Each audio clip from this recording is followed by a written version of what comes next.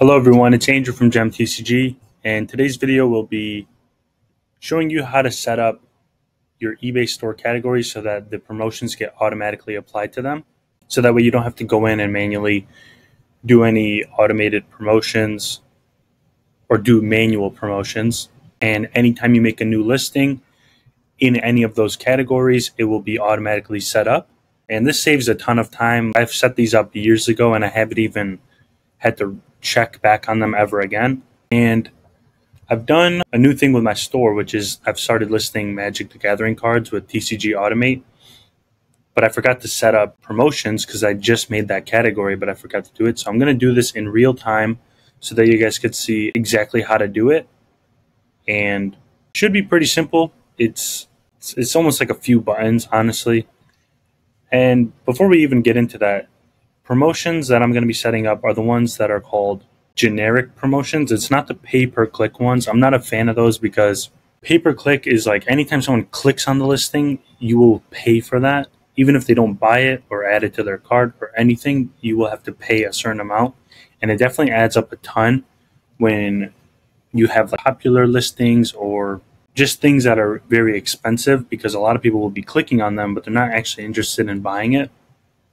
And I've experimented it with a few different criteria, and every single time I did it, I regretted it because my return on ad spend was always terrible, and I was losing a lot of money from that. So the only promotion type that I recommend is the generic one, and I'll show you guys what that looks like.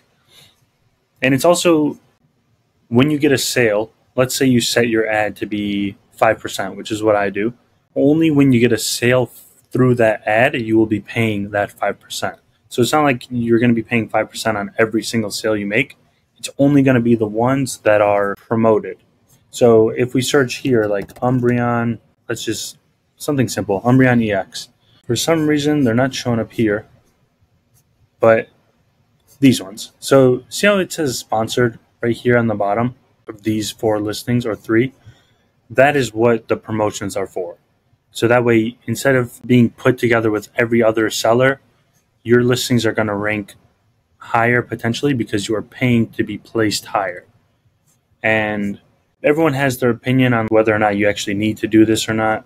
But I think it's very much worth it because just look at the numbers here. In the last 31 days, I made $13,000 in sales with a $1,100 in ad fees. So if you just do the math right there, I think it's very much worth it, and it allows you to do more volume, get more sales, which means you could buy more inventory and grow your store. So it's always good to have it.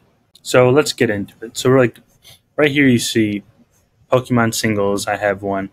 Japanese Pokemon, Pokemon English Vintage. I have all these set up. These are all my store categories, and the listings accounts are right there. So now I made a new one, which is Magic the Gathering. So this is exactly how you will set it up. You go on this Create New Campaign button, and then you're going to want to click on Promote Your Listings. Store and Offsite, I don't recommend. Similar to the pay-per-click, it's just very expensive with not as much return. And then for this one, the general one is what you're going to want to select. Priority is the pay-per-click that I was talking about. And then you're going to want to add your listings. So when you get to this page, you're going to want to click on Category, Store Categories, and then select the one. So as you can see, these are the only 2 store categories I have that aren't set up yet. And when you get them added, it just won't display here anymore because it's already having a promotion on it. So then you select that store category.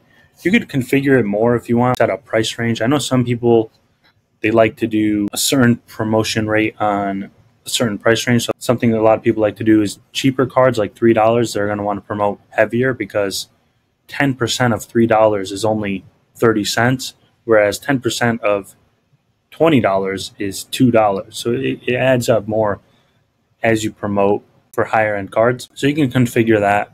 Brand, I don't know if that would be helpful with trading cards. And then condition, I keep it blank. You could change it if you want to, but I would just say keep it as is. And then this thing, I've never seen this before. It says only recommended listings, which means it will recommend listings that you should promote that have a lot of sales when being promoted. So that's probably listings with a lot of competition, I would assume. And you could select that if you want. But like I said earlier, I just like to keep these all simple, do a flat 5%. It's less to worry about and deal with, to be honest. Let's just see what it would do if I did that. So I guess, I don't know, you would just keep it as is. And if you want to be specific with it, go ahead. And then once you do that, you click create new rule. And then right here, it shows you the rate that you're going to want to do.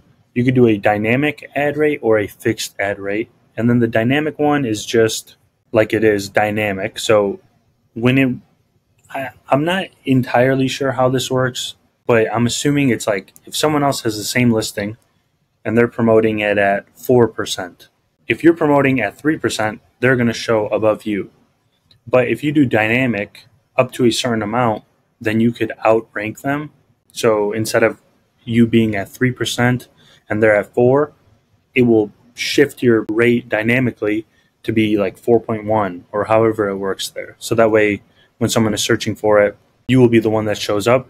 Granted, you're going to be paying more in the fees over there. And I recommend the fixed ad rate just because I want to know my margins as accurately as possible. So if I do a fixed ad rate of 5%, I can know that I'm not going to pay any more or less than 5% in fees. So I need to price accordingly. And if you were to do that, you just click fixed ad rate, set it to 5. The lowest you could do is 2. Obviously, it's going to recommend you a higher number because they get paid more if you're promoting at a higher number. So don't be alarmed by this number. You can change it if you want, but I've done 5% and it's worked very well for me. But let's say you want to do dynamic because some people do prefer it. You could leave it as is, but I would not recommend that because let's say someone's promoting at 25% or something crazy, then you would outrank them at 25%. Then you're basically most likely going to be losing money.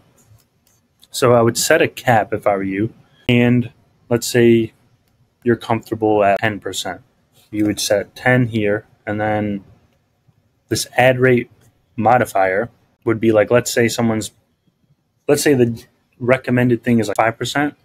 You can go in and say, I want to be 20% above it or something like that. You would set that number at 20. I believe that's how it works. And that's that. Again, you don't need this modifier as well. I would definitely recommend the cap though, just so you don't get screwed on a certain scenario where people are promoting very heavily. And then once you finish with that, put a name. I recommend just naming it the name of the store category, so that way you have it all set. Let me go back and put 5. And then the campaign duration, I just leave it as continuous, so that way you don't have to worry about it ending, and then you have to go in and change it. So just do continuous, and then you click launch. And I believe it says it takes a few minutes to start. And then once it starts, you'll be able to see on the actual listings page, because right here I have these Magic the Gathering cards, and now it's being promoted with an automated campaign. So it's all set up. And then once you make a new listing, let me just see if I could show you an example. If we just test it out right here. Oh, this card's upside down. So if you go, actually I don't see it here, but don't be alarmed if this doesn't look like anything, because once you make the listing, it'll just automatically be promoted. And the other question, well, that's that. That's basically the end of the video. So if you want, you don't have to watch anymore.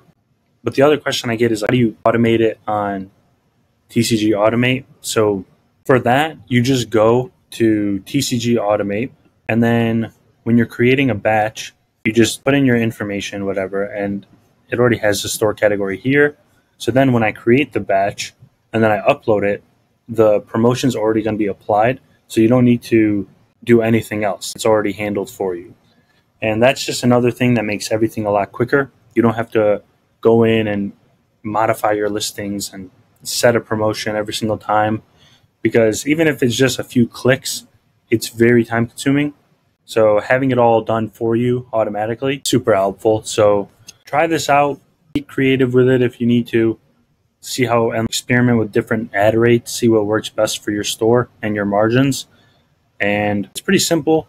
I should have mentioned this earlier, but I don't think it works if you don't have a basic store setup. So in order to do that, you have to go to the store category here, and then I believe managed subscription. I'm paying $60 a month, which is crazy, but that's what you need to be able to list a lot of cards, unfortunately. And then if you're starting off, I recommend the $5 one. You don't need to get the $22 one until you're growing more and listing more, but start off with the $5 one.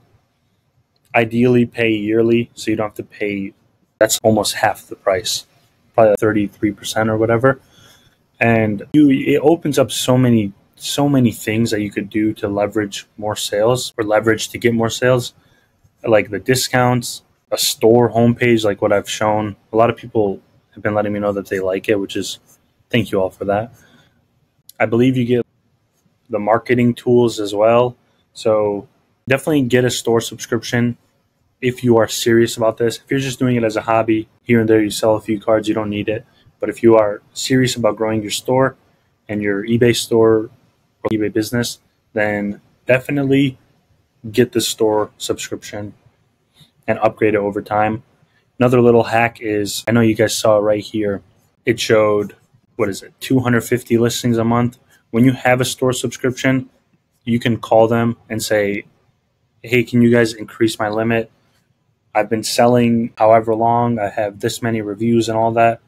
And if you're doing things properly, you have good feedback and all that, they will accept it and they will give you an increase on your listings. So that's a little side tip. It helps a lot. It helped me a ton when I was first starting off. That's about it. I hope you guys found this one helpful and hope you guys are enjoying TCG Automate. But I'll see you all in the next video.